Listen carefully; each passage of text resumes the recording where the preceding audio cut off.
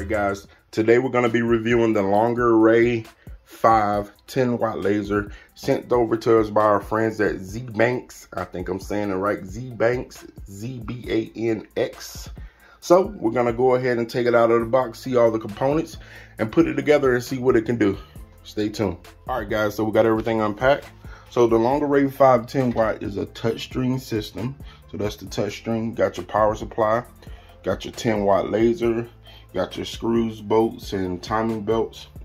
There's your gantry, and there's your body of the laser. There's your glasses, and your instructions. So what we're gonna do, we're gonna go ahead, do a little YouTube magic, get this thing assembled, just like that. The Long Ray5 10-watt laser put together. Got your controls here. You can move your laser just by pressing the buttons. Home it. Oh man, she's pretty nice. Pretty easy to put together.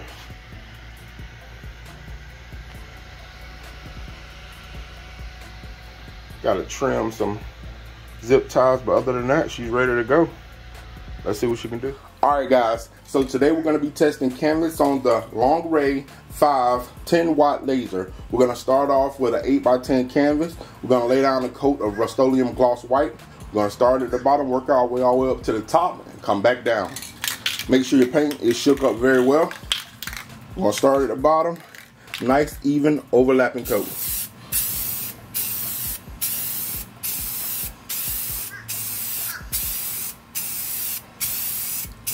Just let it flow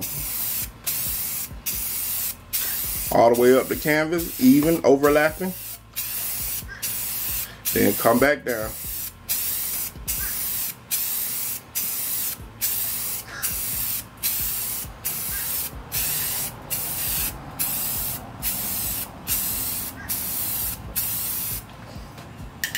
All right, guys, we're gonna let this coat dry for about 2.5 to 3 hours. Then we're gonna come back and hit it with a coat of Rust-Oleum gloss black. Y'all stick around. All right guys, it's been about 3 hours. Now we're gonna put on our coat of Rust-Oleum gloss black. Let's see it shook up. One even overlapping coat.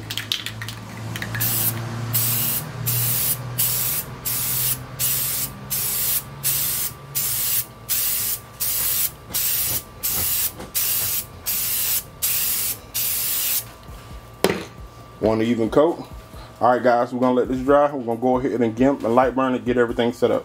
All right guys, this is the image that we chose to engrave today. I've seen it like 1,000 times on different laser engraving forums on Facebook, so I decided to give it a try. This image has already been edited to be engraved by the great person who uploaded it on the Facebook page. I appreciate you. I do not sell anything that I be engraving, pretty much just for teaching and showing the capabilities of the laser.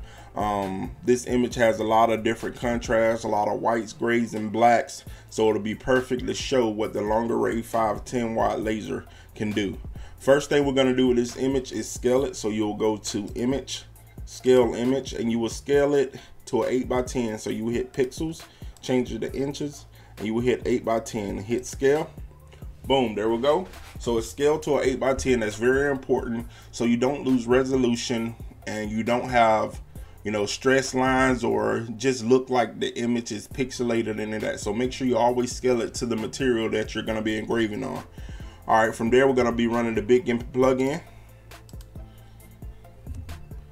We're going to be using tile. We're going to be using a DPI of 304. It's your choice. 304 to 317 gets the best quality for images like this. I used to use 254 a lot because it depends on the laser that you're using, and you know what I mean. If the dot of the laser is very small, you can get away with using more DPI. If it's bigger, you'll use less, just so you don't overwhelm the picture.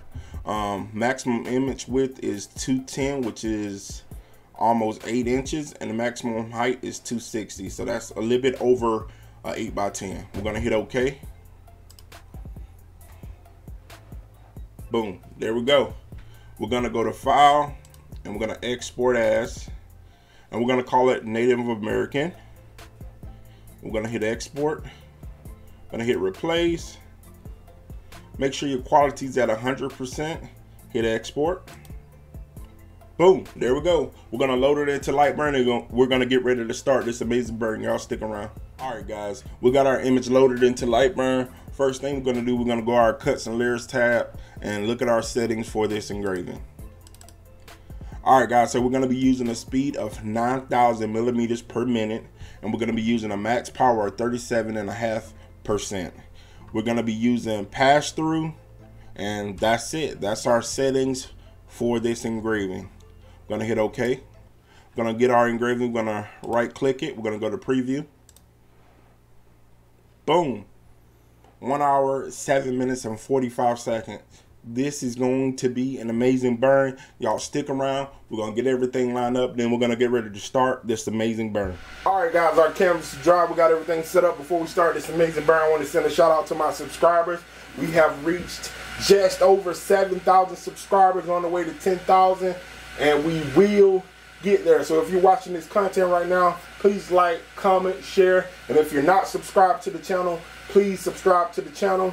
And my patrons, I appreciate y'all. Y'all are the #1 MVPs. I appreciate y'all supporting me and supporting my channel. If you're interested in the Longer Ray5 10-watt laser, look in my description section. I will have a link for that. So y'all stay tuned. I'm gonna go ahead and shift and frame to make sure we got everything set up correctly. It's looking good. All right, guys, I'm finna get ready to go ahead and start this thing. Y'all stay tuned for this amazing burn. I'm gonna go ahead and start this thing.